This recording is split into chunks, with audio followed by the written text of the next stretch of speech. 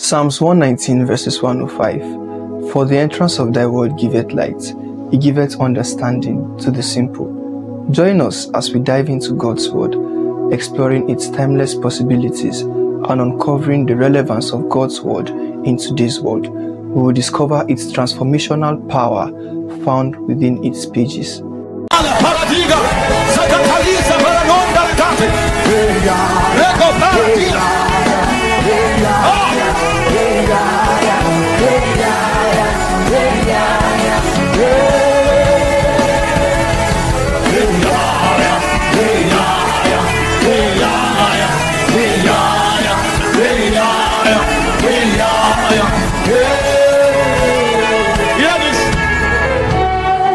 Somebody will leave this service tonight baptized with the spirit of prayer.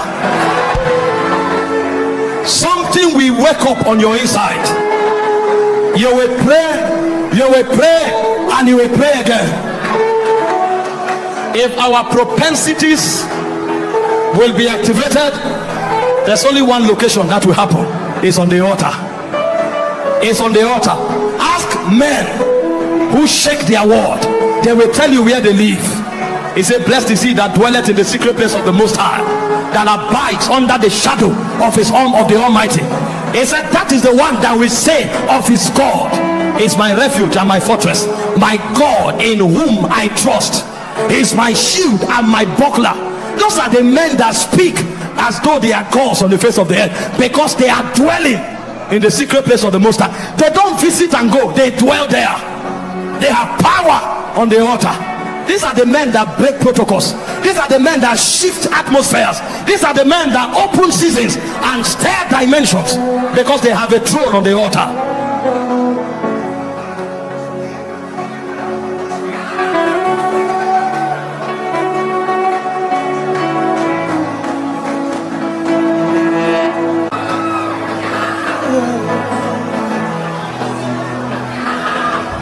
Help those under the power.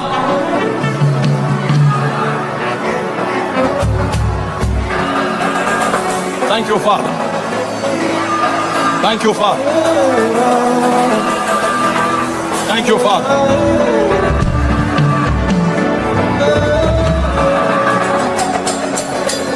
Sit down for a moment. Those under the power, just help them. You can keep them by the side.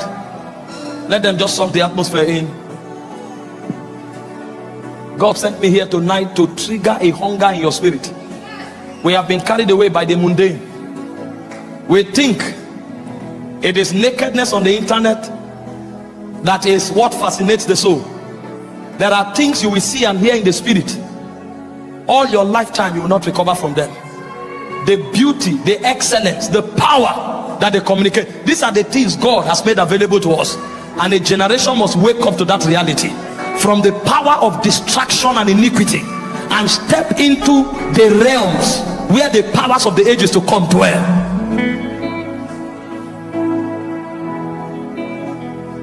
Romans 15 verse 4. I'll just give you a short exhortation. We are out of time. He said, for whatsoever, thank you so much. He said, for whatsoever things were written aforetime, he said they were written for our learning, that we through patience and comfort of the scriptures might have hope. The things that were written were not written just to make us theological students. They were written to give us a hope that is beyond anything man can offer.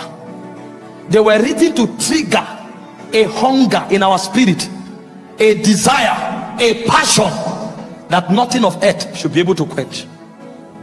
And tonight I want to show you the journey of the patriarchs, so that you will see the things that men of old have handled, what men have taught when the scriptures were not yet written. In fact, the quality of their work and encounters became the body of scriptures. I want to show you what men have handled when the Holy Ghost had not yet been given to tabernacle in men. Meanwhile, the Bible said the glory of this age is Christ in you. The mystery of this age is Christ in you.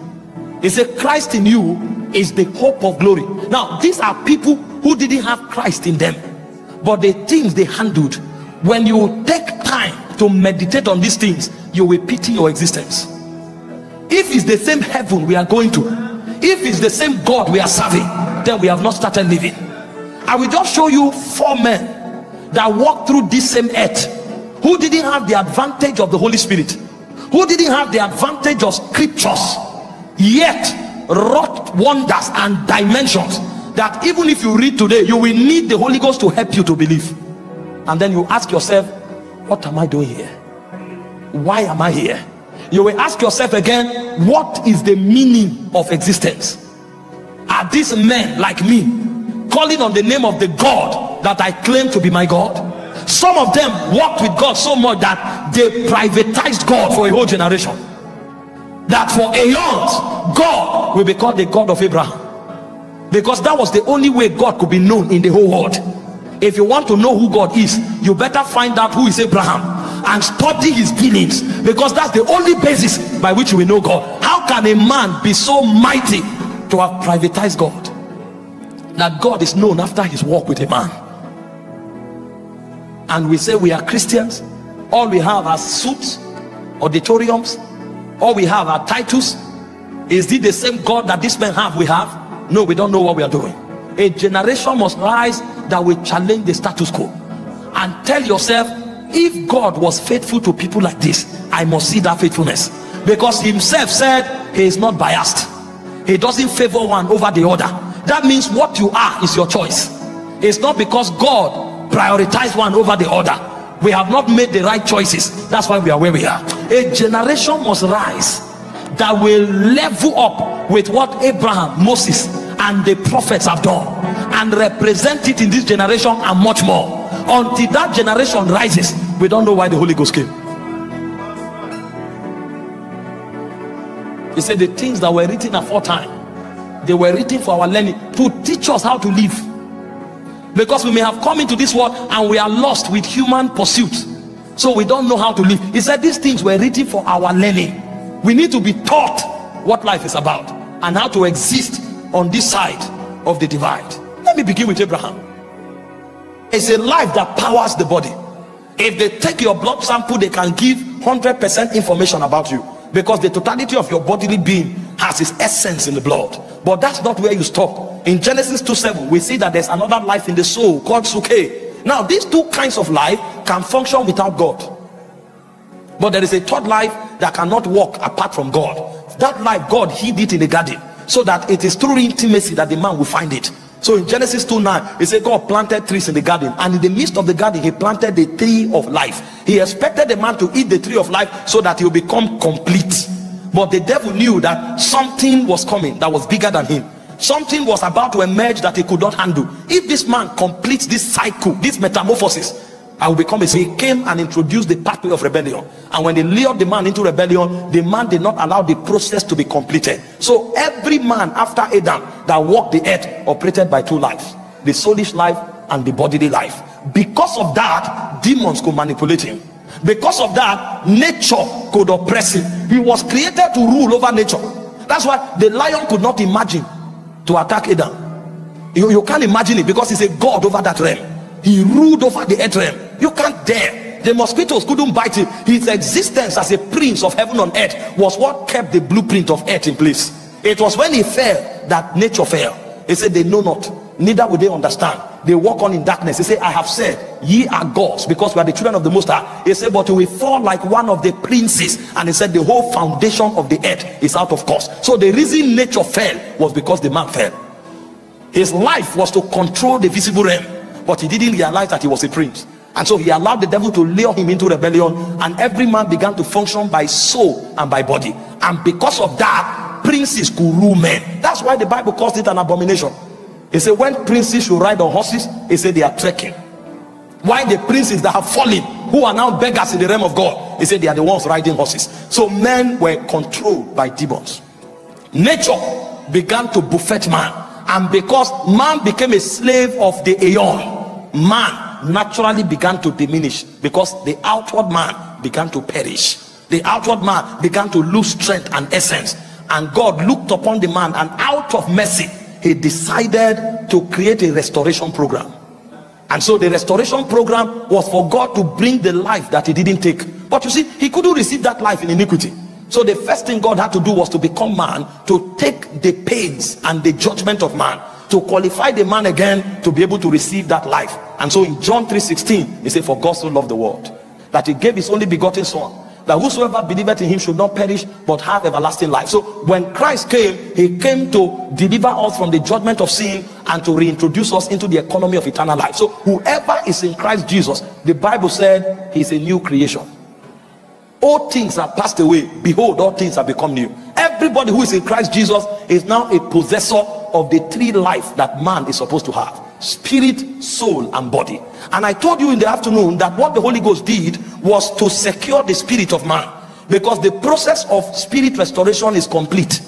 So in Ephesians 1:13, the Bible said the Holy Ghost sealed our spirits from corruption. In Ephesians 4:30, the Holy Ghost sealed our spirit from corruption. But while we are yet journeying on to rapture, we will have to take responsibility by the word and by the spirit to secure the soul and the body. It is in a bid to secure the soul and the body that transformation is necessary, that transfiguration is necessary, because only your spirit have been exclusively secured. Your soul and your body is not yet exclusively secured. He said the Lord had said unto Abraham. The first question you ask yourself is, what language does God speak? How was he able to decode the utterances of God? How did he know it was God that was talking to him? And the first thing God told him was not that I will give you a car. He said, get out of your country, get out of your kindred, get out of your father's house to the land that I will show you. He has not even given you the name of the land. He said, it is there I will bless you. How was Abraham able to believe a spirit that is not known and abandon everything to follow that spirit? And as if that was not enough, this same Abraham walked with this God, and it became normal for God to talk to Abraham on every issue of life. When it has to do with children, God is talking to Abraham. When his wife takes a decision and he refuses, God comes to talk to him. As God the Almighty became so great that the Almighty was introduced after his walk with Abraham. God was called the friend of Abraham. God, a friend of a man. Who is that man? God introduced as the friend of Abraham. Who is that man? And you up to today, you are still hoping whether God knows you. You are still thinking and hoping that God will talk to you on a matter. You go to the place of prayer, you don't even have assurance that God will speak. Yet a man without the Holy Ghost walked with God so closely that God introduced himself as his friend, not just as his God, but as his friend. And Abraham knew this God so intimately that his assurance in life was not predicated on his business acumen. His assurance in life was predicated on his understanding of the faithfulness of God. In Genesis chapter 14, Abraham heard that his brother Lot was kidnapped, not by thieves, by 4 kings, powerful kings. They destroyed a nation and took the spoils of that nation, and his brother unfortunately was included, his nephew. And Abraham stood up and carried not an army, 318 servants. What a nation could not do, Abraham believed that his household could do. That means the household of Abraham was bigger than Sodom and Gomorrah. The household of Abraham was bigger than the 4 kings put together. They tell you that 4 nations gang up against a nation. Is that a nation to rise up against? They just fought a battle. Their morale is high. But Abraham came out from a gate of mystery. He said he took 318 trained servants. And hear what Abraham did. The Bible said Abraham divided himself among them. You know that technology? How did he know that one man can be divided into 318 men? Now the people who translated the Bible later, they could not understand that phrase. So what they did was that they said Abraham shared his company. That's not what the Bible said. The Bible said Abraham divided himself, because there's a technology Abraham understood in the spirit that is possible for one man to be in many locations. So what you call by location today, Abraham knew it before the Holy Ghost came. Abraham splitted himself And when Abraham splitted himself, he knew that those people were in trouble. You know why? Because God had already told him, I will make you a great nation. So Abraham knew he was a nation. So when Abraham took 318 men and splitted himself into them, they stopped being men. They became 319 nations. So the battle was no longer men versus nation. The battle was 319 nations against 4 nations. That's why there was no casualty in that war. When Abraham came back, nobody died. And the spoils of war, the kings of Sodom offered it to him. He said, I will not take it. I have more than enough. If I take even a latchet from you, you will go and say you made Abraham rich. So the guy was sure of his prosperity as an individual in a strange land. When Abraham wanted a burial ground, they said, we will dash you. You are a blessing to us. He said, don't dash me. I don't want you to come tomorrow and hold my children to ransom, because I know they will be great. What kind of audacity is that? Meanwhile, you are praying here that God should give you a promotion, and because promotion has not come for 1 year, you are frustrated and you are about to fall from Christianity. Whereas there is another man without scriptures, without the Holy Ghost. He's so sure of tomorrow that a king wanted to favor him. He said, I don't need it. I don't want you to come and say you are the one who made me rich. A man was so sure of tomorrow that they wanted to dash him a property. As I came to Ghana now, if they tell me there's a piece of land here we want to give you, I will kneel down and say thank you. Not Abraham. They gave him a land. They say, I don't need it. I can pay for it. I have the capacity. My God is faithful to me. Why do you find Christian beggars? It's because even with the Holy Ghost, even with scripture, they have not known the faithfulness of God. So the guy needs to become part of Freemason in order to win an election, and he sells his soul, becomes occultic because he wants to win a councillor position. What a shame. You need to go back and find out, what did Abraham know? What did Abraham touch that even kings could not be a privilege for him? Meeting a king was not a privilege for him. What did he know?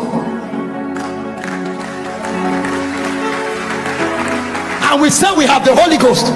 Today we are parading king palaces and government houses, begging for favor. We that carry the Holy Ghost. And you'll find many people corrupt their bishopric. Many people corrupt their ordination just because they need a little favor from somebody who is in governmental power. What a shame. The Bible I read, it didn't say the king will sustain us. It said the government of this world shall be upon his shoulder. We represent him. We carry the government. You know why revival needs to come? Because God needs to strengthen his walls in the nation. We have allowed the work of the Lord to be blasphemed because we don't know the one that we are serving. Go to the government house tomorrow. See the number of prophets who are there lying and begging. It will be a shame to call yourself a Christian with that activity. Begging and lying.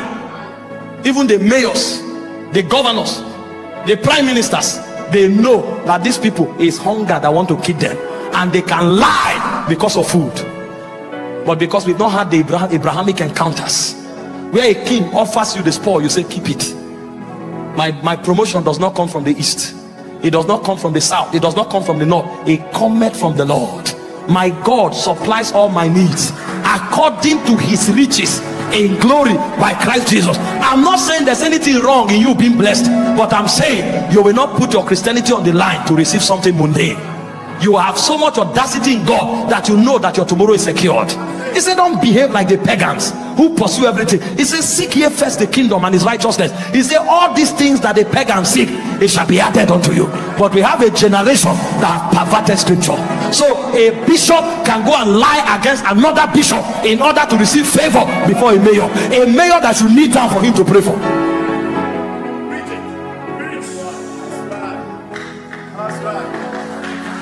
This is why we cry for revival.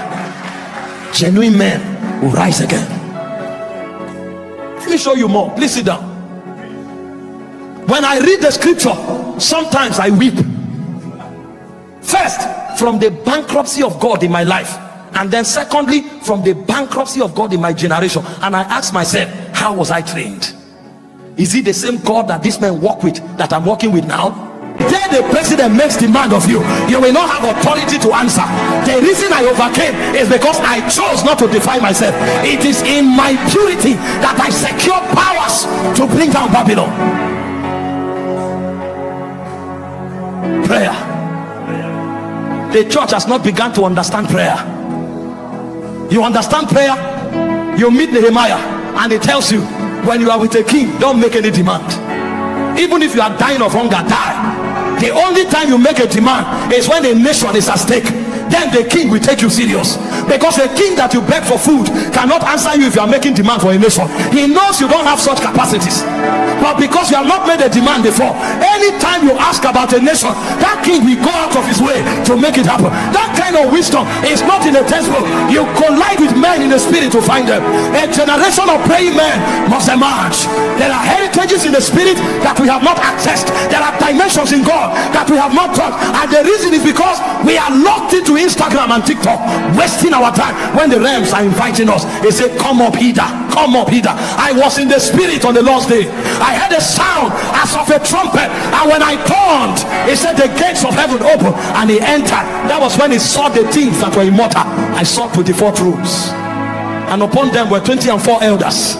And they said, every time him that sits upon the throne appears, they fall on their faces, and they said, holy, holy, holy is the Lord. All things were made for thy pleasure. That was when he knew why creation was designed. That creation is not for your welfare, it's for his pleasure.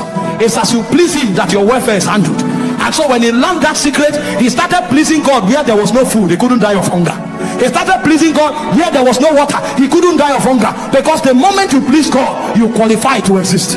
Those are secrets that are locked in the scrolls of heaven. Only men of prayer can go there. I was in the spirit on the Lord's day. The burdens of revival, the powers of revival are exercised on the altar. When a generation begin to pray, then they want to see the things bigger than them. They want to touch the things that were written, so that they become part of the witnesses of those realities. You will not live here until you are made a witness.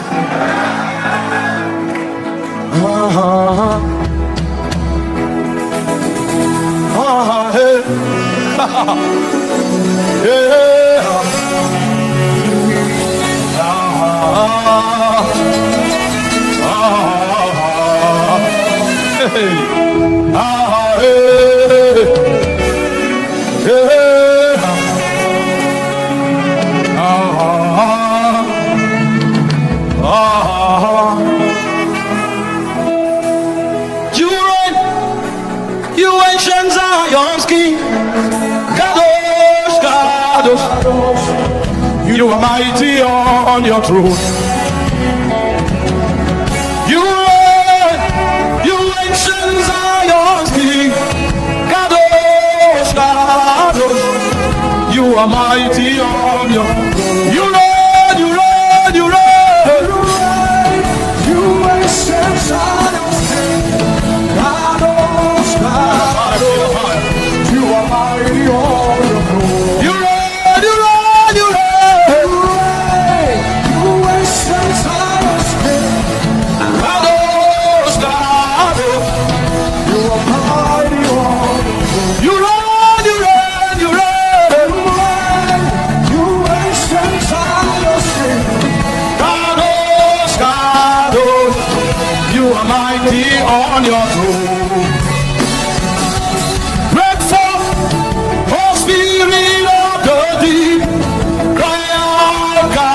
To the Lamb upon the throne, break forth, O Spirit of the deep, cry out, God, to the Lamb upon the throne. You reign, you reign, you reign. When a man is having heart failure, you have to introduce electricity. The cardiac muscles need to be re-energized. So you touch electricity and the heart jacks back. It's when the heart jacks back that you can now begin to train the heart through exercise and food. If you give food when the heart is suffering from cardiac arrest, the person will die. Food can't solve the problem there. So there is a level of attack that your soul comes under that requires energizing. There's a level of attack that your body comes under that will require energizing. The way God energizes us is that he releases the spirit again, so that the wilderness can become a fruitful field, and the fruitful field can become a forest. And so I said, a generation who understands the desperate need of revival will not just wait for periodic energizing. They will keep pressing for it. And the responsibility of pressing for revival is what we call the burdens of revival. And one of those burdens is prayer. So when we start praying, we are praying because we know that even Jesus, at some point, when Jesus saw what he would undergo, this is a man without sin. He said the spirit is willing. He said, but the flesh is weak. So you can get to that point where the spirit is willing, but the flesh is weak. So the responsibility every Christian who wants the spirit, soul, and body to operate as one must undertake is prayer. Because as you pray, something happens. I said, number one, when you start praying, God sees you as a sacrifice, because that is you coming to the altar. That is why prayer happens on the altar the same way sacrifices happen on the altar. When you start praying, you become the sacrifice, and every time God sees the sacrifice, the fire will fall. And I say, when this fire falls, you are not just kindled. I say, when this fire falls, even seasons can be changed. That's the power of the outpouring. He can change seasons, he can reprogram seasons. You know that one of the ways the devil attacks us is to eat our years. The devil doesn't just attack bodies. If the devil is attacking somebody's body, it's because that person doesn't understand faith. That person is still learning. People who are masters in the realm, what the devil attack is their years. A demon can be sent to eat 7 years of your life, and so for those 7 years you are laboring, but you go nowhere. You know how you will do it? You will miss all your Kairos season. All the visitations that are meant for your promotion, the devil will make you miss them. And so the 7 years of labor will be useless. Imagine you go to the farm, you plant, you weed, you irrigate, but when harvest comes, you are not around. When the whole harvest is destroyed, you come back in another farming season, you farm, you irrigate. When harvest comes, you are not around. So you are laboring, but you will not eat of the labor, because you have missed Kairos season. That's what the devil does. And so when God releases fire, in addition to fire, what happens is that he manipulates your seasons again, so that the years that the canker worm, the palmer worm, the caterpillar worm have eaten, all of that years come back. That's why every revival comes with a bumper harvest. Look at the life of Moses, a servant. He ran away from Egypt out of fear of Pharaoh, and he encounters God. The Bible says Moses came to the backside of the wilderness, even Horeb, the mountain of God. He saw a bush burning that was not consumed. His life changed. Moses returns back to Egypt and confronts Pharaoh and said, let my people go that they may serve me. Do you know who Pharaoh is? Pharaoh is called the sun god. He was worshipped, he was dreaded, but a man met another god that no other god could match, and suddenly Pharaoh became a boy to him. The reason earthly things are so big to you is because you have not seen him. The Bible says Moses saw him that was invincible. He showed up and told Pharaoh, let my people go. And Pharaoh will refuse, and Moses will look at him. Moses was threatening Pharaoh. Moses will tell him, by this time tomorrow, so and so will happen, and he will leave, and he will go to God and speak, and God will give him a word. He will release it, and then you will see frogs. The Nile will turn to blood. The darkness will be so dark you can feel it, and strange things were happening. Until the last time Moses met Pharaoh, Moses told a king who was called the sun god, you will not see me again. In Pharaoh's territory, he told Pharaoh, you will not see me again. And Pharaoh thought it was a joke. How can a man threaten a king so much? You will not. That means it's a privilege for me to appear before you, because in Exodus 7 verse 1, God told him, I've made you a god unto Pharaoh. So he knew that Pharaoh was not even comparing with his God. He's bigger than Pharaoh because of what he carried. There's an understanding of what he carried. Meanwhile, Christ in you means nothing to you. He said, you will not see me again. And he left. That night Pharaoh sent and said, please go with all your people, go with your cattle, go with everything that you want. And Moses left. You thought that was the miracle. That's when the miracle began. Moses led over 4 million people out of Egypt without any economic structure, without any military or security structure, without any administrative structure. How will they survive? What will they drink? What will they eat? And the first thing that happened was that in Exodus 13, 20, 21 and 22, the Bible says when they left, the God that sent him didn't leave him behind. He said the Lord went with them. He went before them as a pillar of fire by night and as a pillar of fire by day. So the whole world was seeing the glory of God naked because of Moses. The whole world, God, they saw the glory, the Shekinah. The whole world saw it. Imagine over 4 million people approaching your country, and then you see something like a tornado moving in front of them, leading them. They didn't need a compass. It was the glory that was leading them. When it becomes night, it turns to fire. And when Pharaoh saw it, Pharaoh thought it was a weather condition. When Pharaoh began to chase him, the Bible said the glory departed from before them and went behind them and began to scrabble their wheels so they couldn't move fast.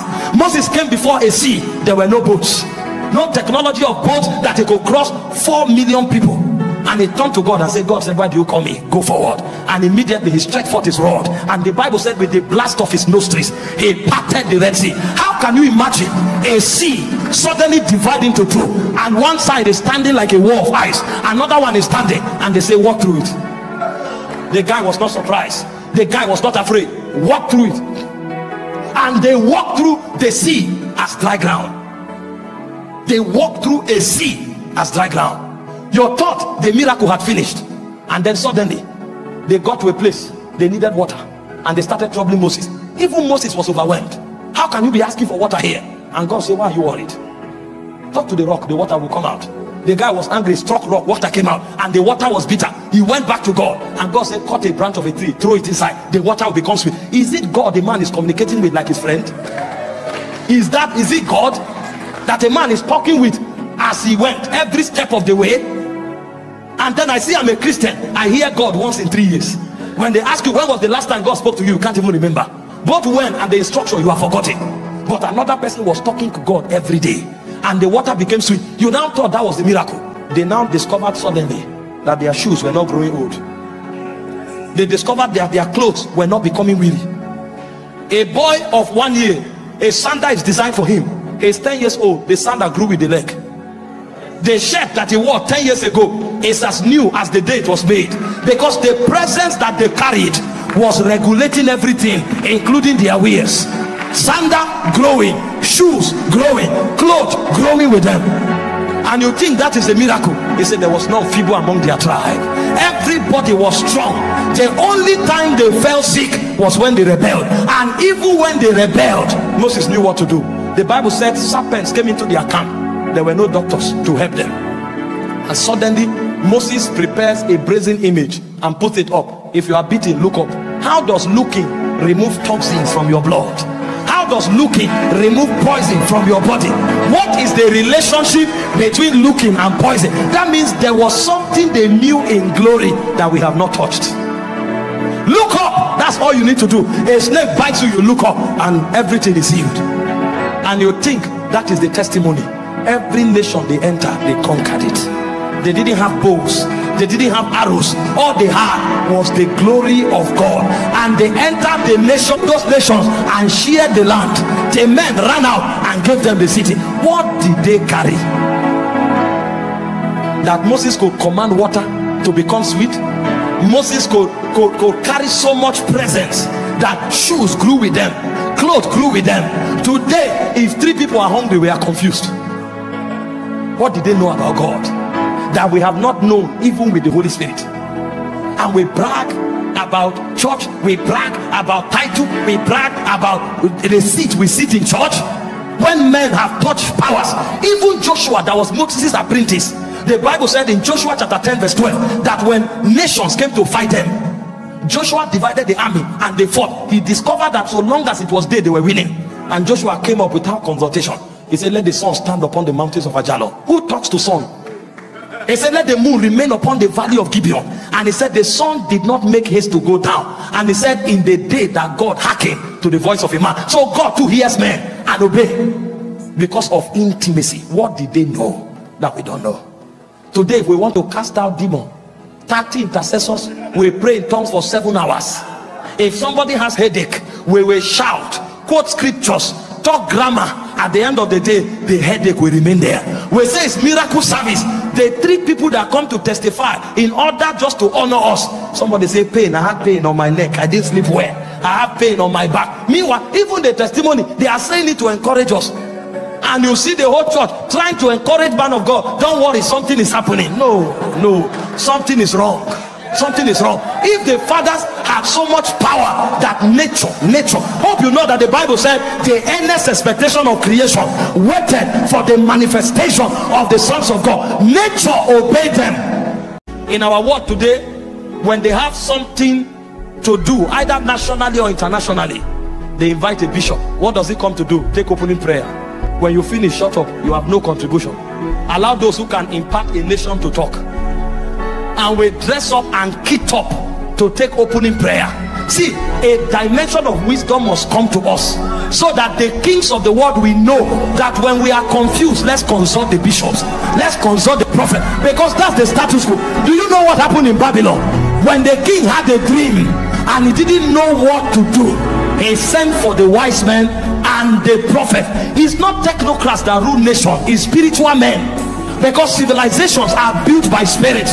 And when nobody knew what to do, Daniel showed up and said, "Oh king, give us time. These things you are asking for is among the gods." And the king gave him time. And the Bible said in Daniel 2:18 that the secret was revealed to Daniel in a night vision. And when Daniel spoke, he brought an answer to the nation. There is a wisdom that we have, that the hope of nations rests upon us. Do you know why the nations are confused? It's because we are not showing wisdom. Because it's not given to them to determine the direction of nations. They don't have what it takes. The confusion in nations are created by principalities and powers. It's not a function of technocrats, it's a function of spiritual men. That is why we must ascend our throne of wisdom. Do you know the second time there was a challenge in the nation?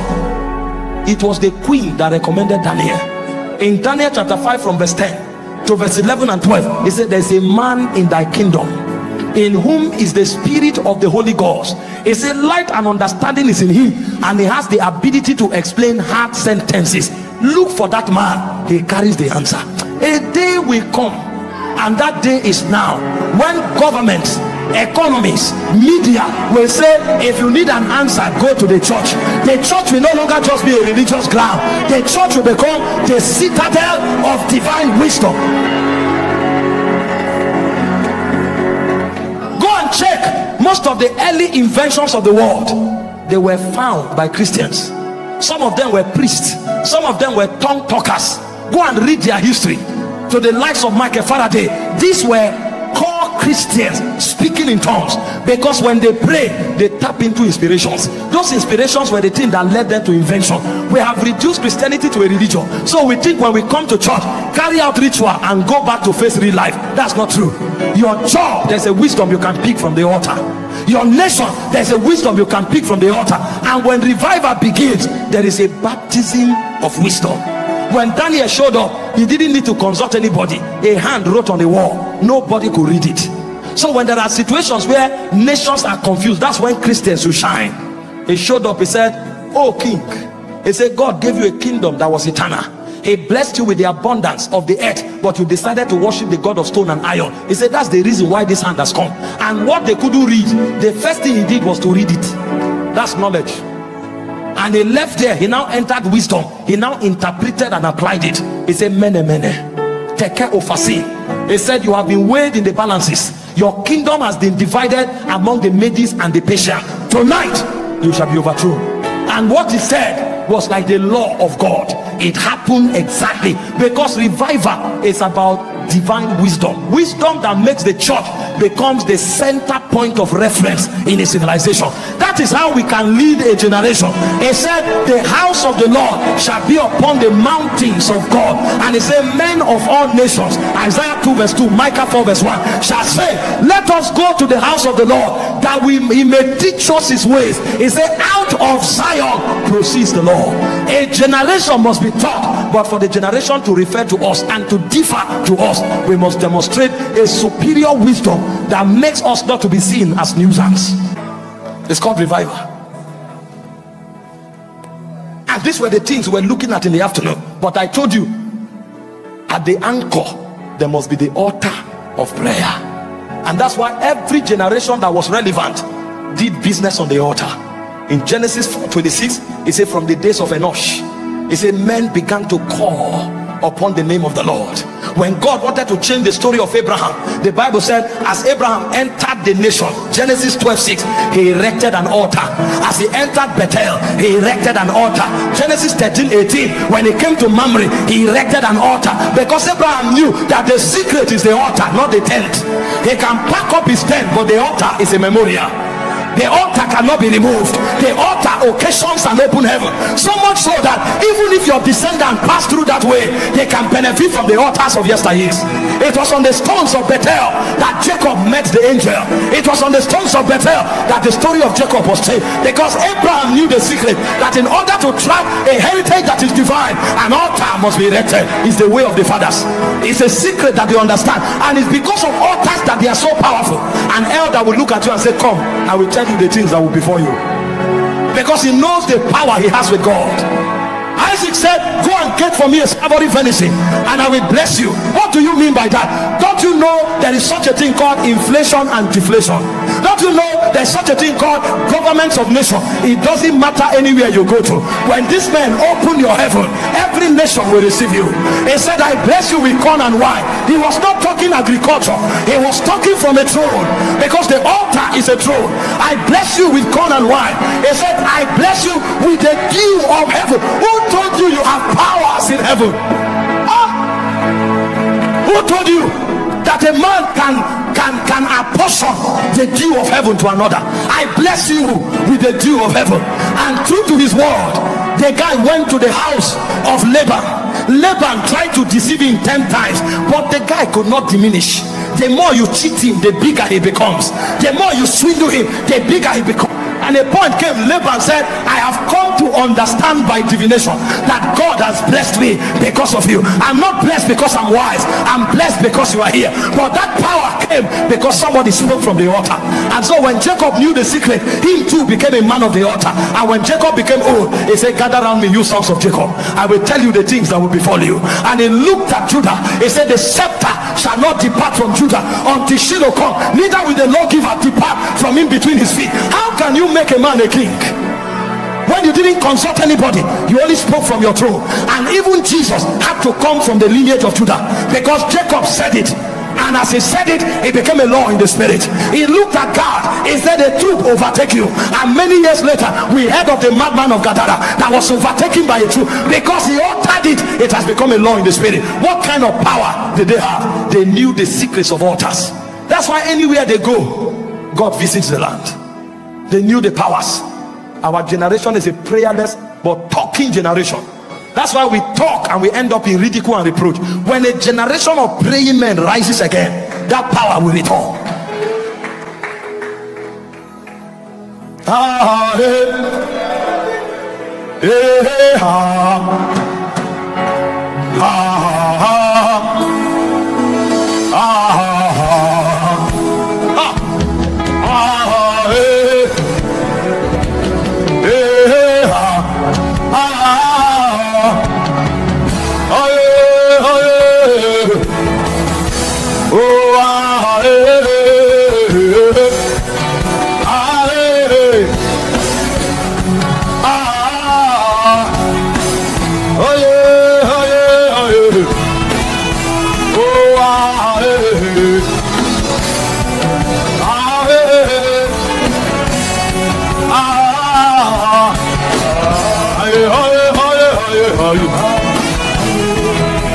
We need a fresh baptism of prayer.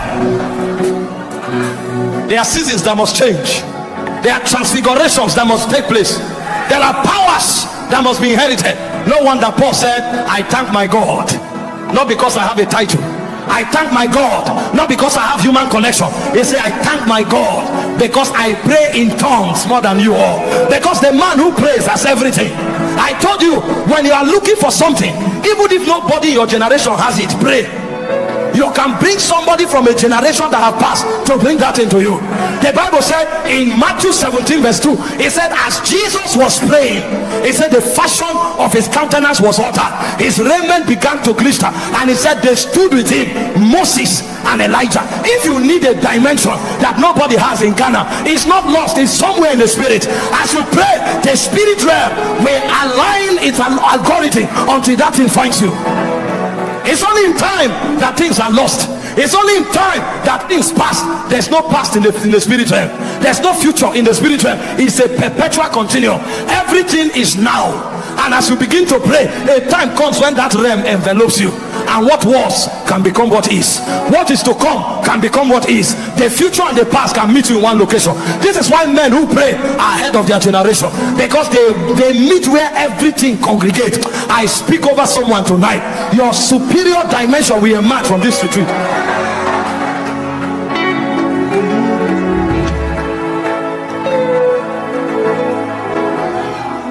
I was praying. There was a day I was praying, and the Lord began to speak to me.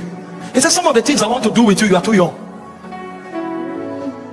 He's supposed to meet you in another 5 years. He said, but it's your choice. If he can't meet you, meet it. Hey. If you enter that realm, you will see things that you can't even explain with doctrine. I'm telling you, as you begin to press, you can start living from 2030 in 2023. And the things you are touching, the things you are operating, men will look at you and say, how do you come about this thing? You are living the future in the present. That's the reality of the altar, because the realm is one. You fetch from the future, you spend it in the now, and people cannot understand why the things happening with you are happening with you. It's because when you go to the altar, your goal is not time, it's to travel. It's to travel. And sometimes you travel and you collide with men, and a prophet that live in the last dispensation begin to advise you and tell you, this level of authority, you don't need to talk much, because it's not the devil you will fight here. At this level is your error that can pull you down. Nobody taught you, you didn't read it anywhere, but you met somebody that has ascended that height before, and he told you the battles he contended with. So you start watching your words, and people are saying you are wise. You are not wise. You heard something, you went somewhere, and so it is the counsels that you receive that is regulating you. You don't know. You can pray and you meet Daniel in the spirit, and it tells you when you are a prophet and you start working with presidents, be careful. And it begins to tell you the battles that prophets who interact with presidents face. You will not find it in the book, but it's in the spirit. And so the reason you will not allow yourself to be defied is because Daniel told you that if you are defied,